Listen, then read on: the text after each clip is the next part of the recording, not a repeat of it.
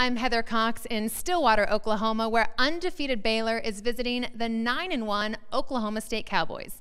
Now, with Thanksgiving right around the corner, I thought I'd give you a play-by-play for the perfect Thanksgiving meal. Now, a lot of people think that the turkey is the centerpiece of Thanksgiving dinner, but come on, we all know it's the potatoes. So here's some keys to some perfect mashed potatoes. First of all, make sure they're from Idaho. They have a higher solids content, so they're more fluffy. Then cut them into equal parts, put them into the boiling water. When you take them out, make sure not to beat them too much. They might get a little sticky and a little starchy. And here's my top secret tip. Add baking powder to make them extra fluffy. And if your family is anything like mine, you always run out of mashed potatoes, so try doing them in the crock pot to save time and space.